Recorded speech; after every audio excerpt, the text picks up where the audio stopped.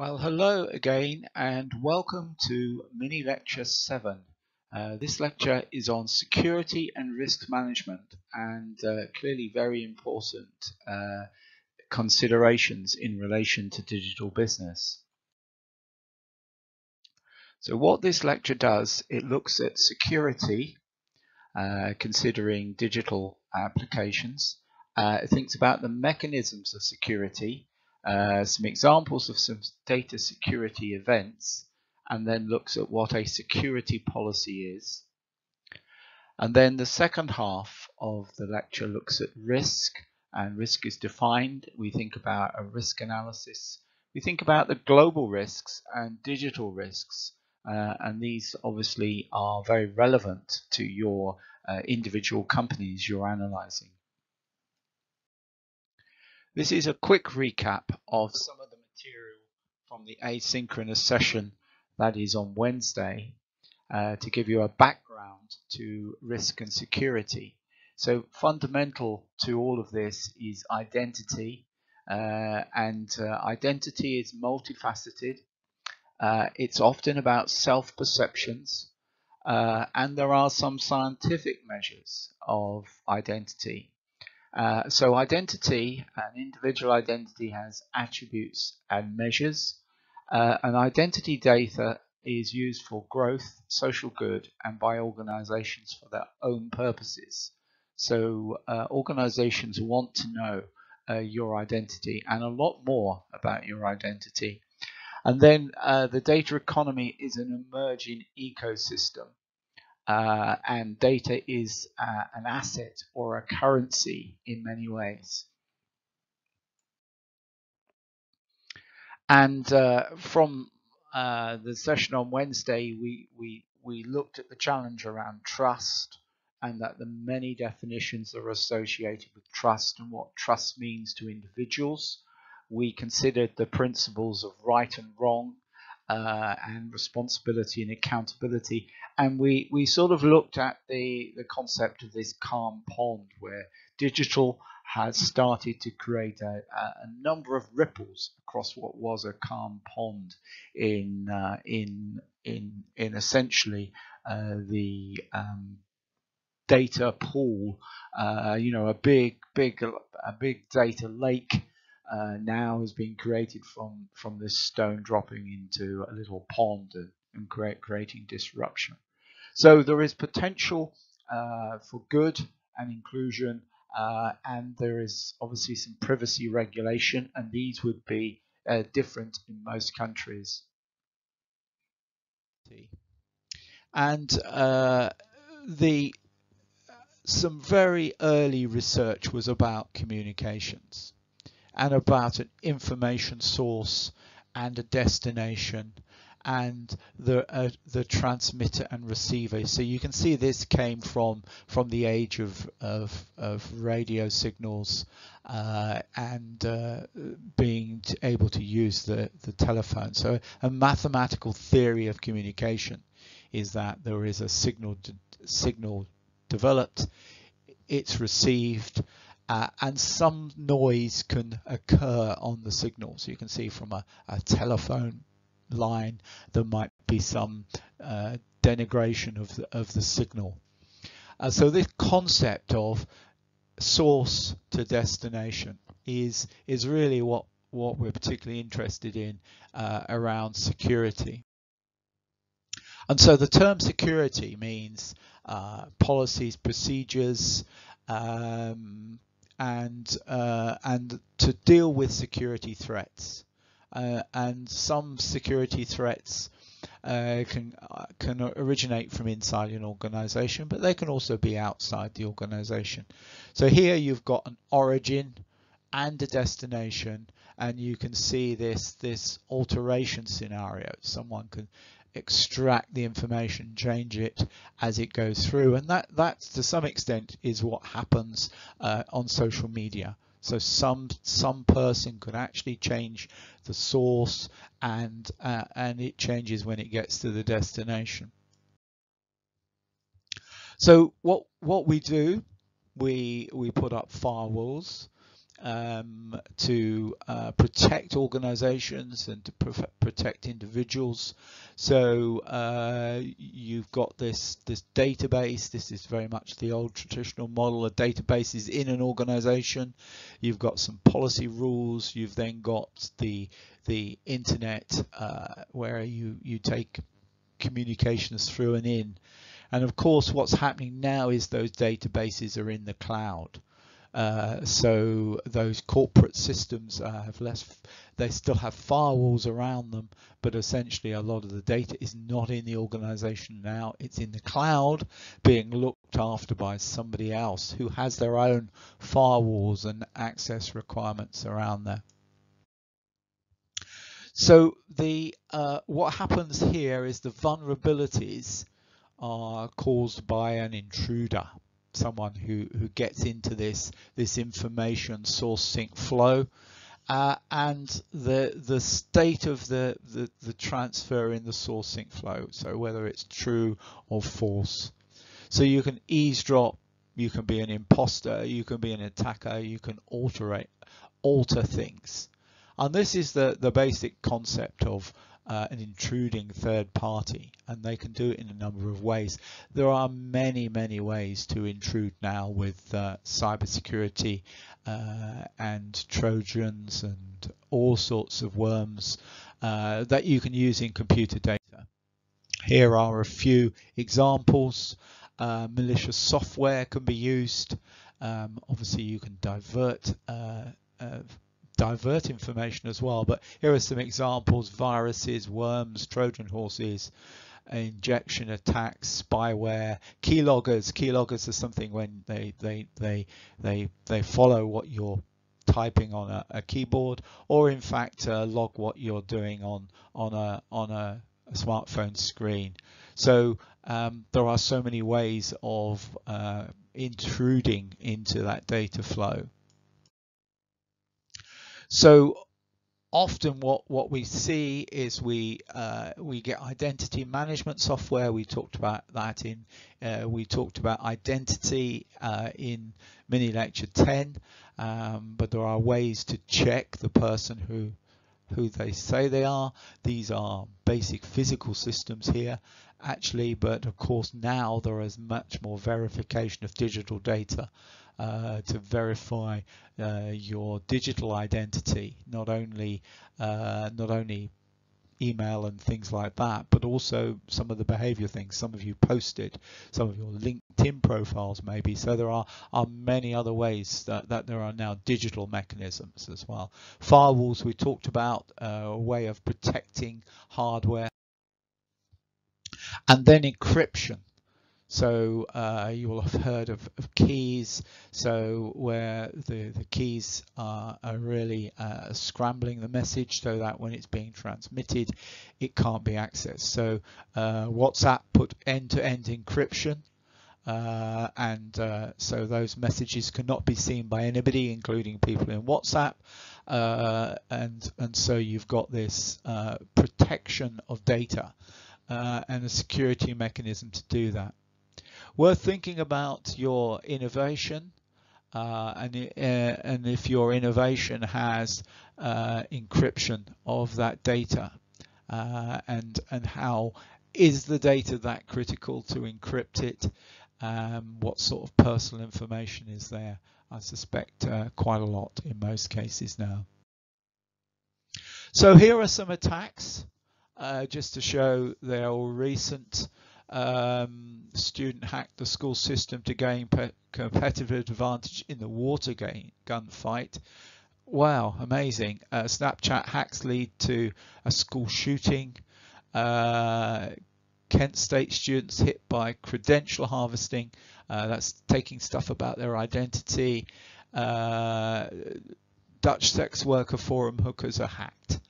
And so this information, you can see it's just a wide range of attacks for all sorts of information, potentially looking for identity information about individuals, so they can be further attacked, but also in some cases in relation to organizations.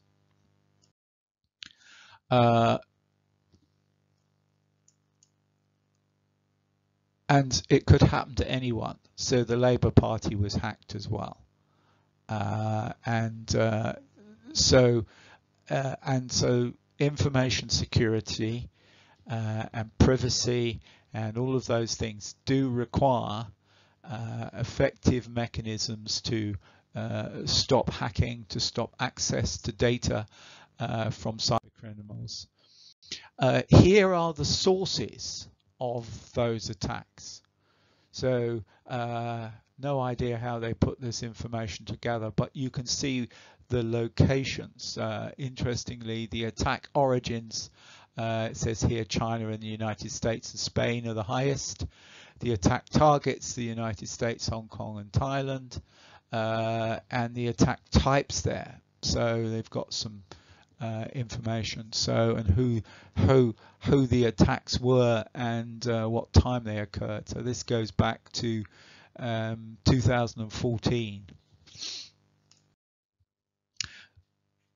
You may have read it, I suspect not, but the university will have an information security policy, and here is the web page from the university.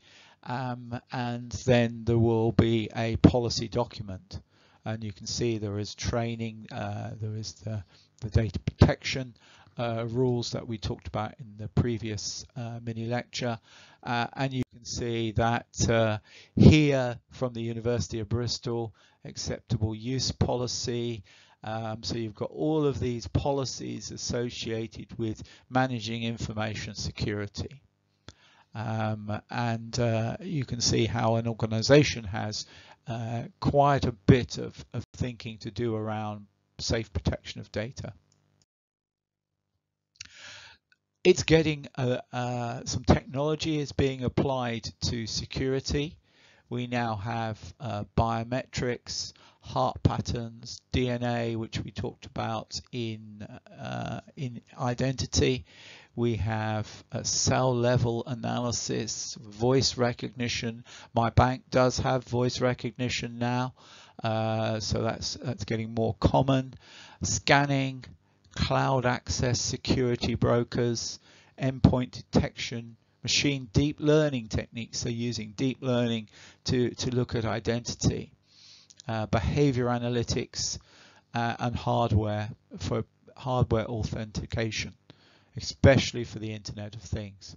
So you have got new technologies applied to security to constantly improve the security associated with your information and organizational information and personal and private information.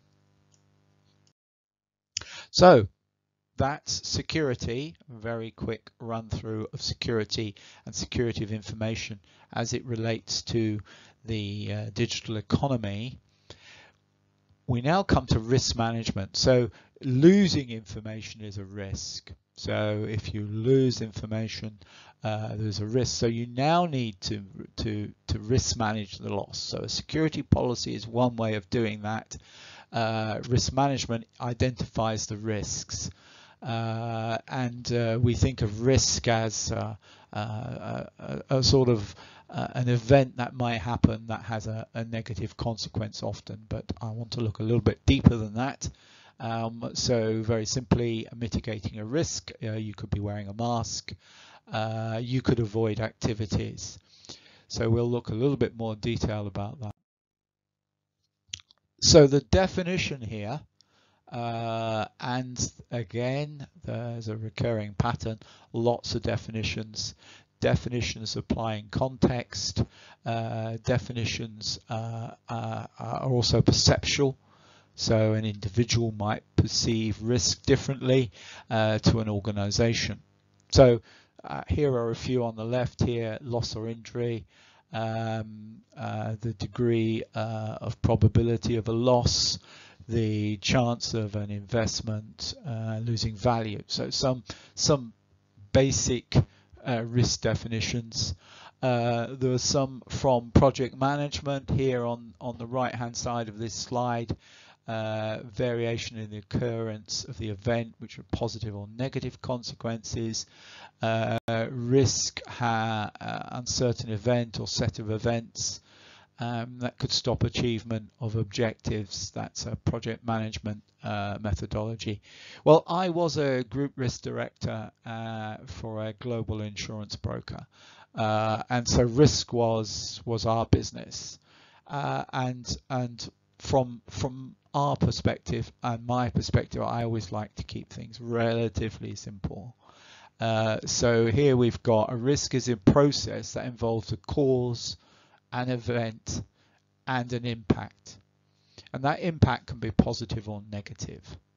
So if you think of the current virus situation, many ways the cause, we know the cause, we know the event, people are getting sick, and we know the impact on things. But of course there are some positive impacts. So some organizations, if you were making masks, have had a very positive impact from an event that is perhaps negative to a lot of people. So you can see there are both positives and negatives that arise from risks. And the way we do risk analysis is largely related to this likelihood and impact. This is again very basic approach to risk management. So there's a cause, there's an event, and there's an impact, and then you can effectively get an extreme event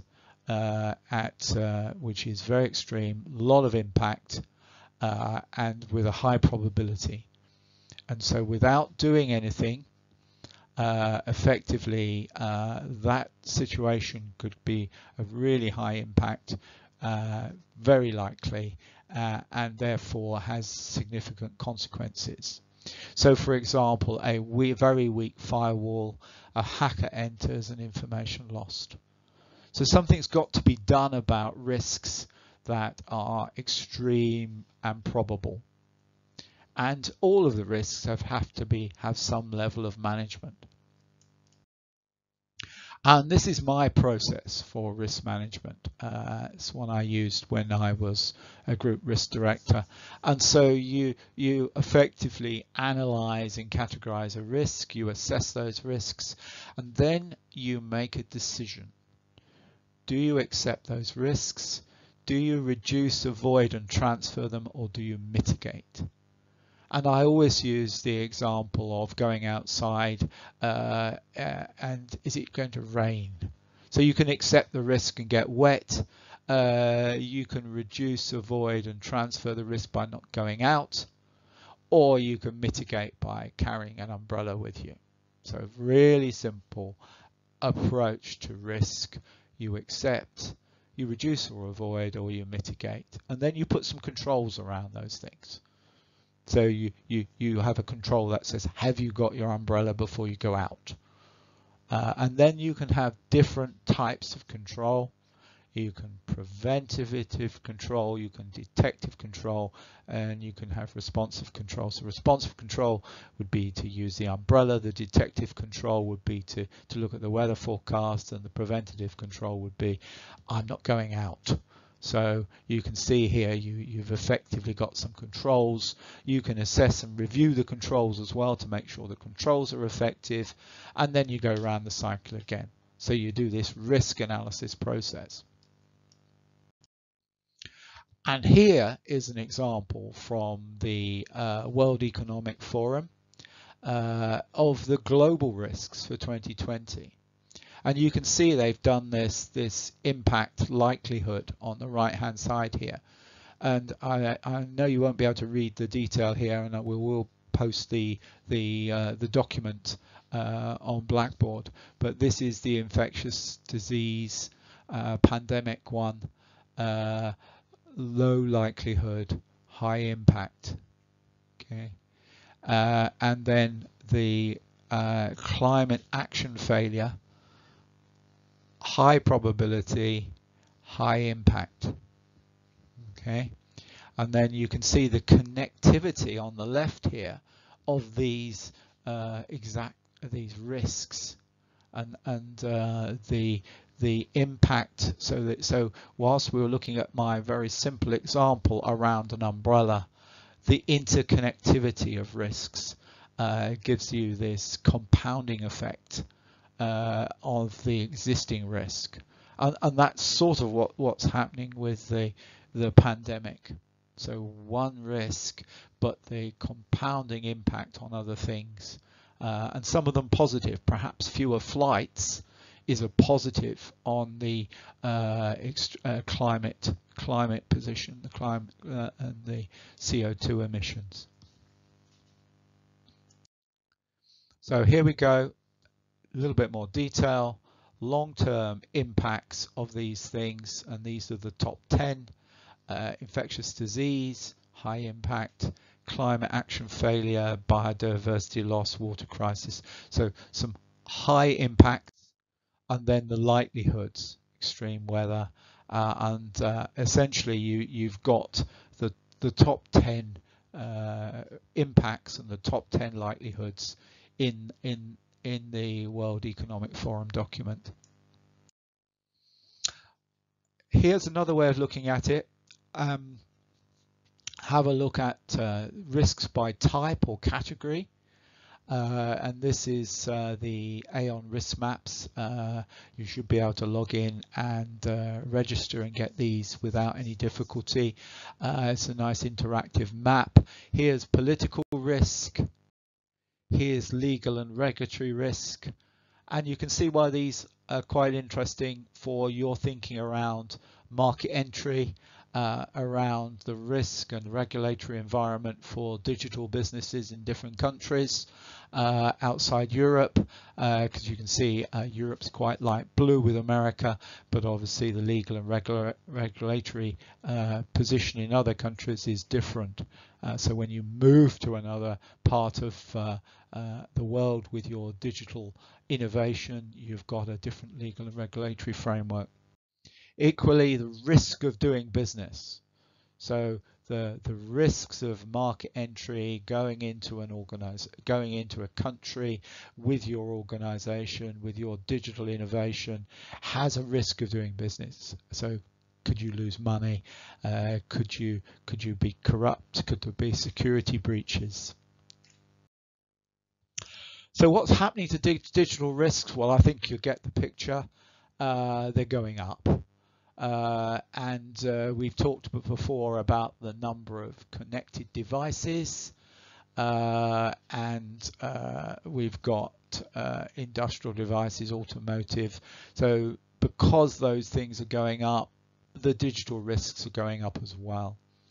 So effectively, the security around these things is very, very important.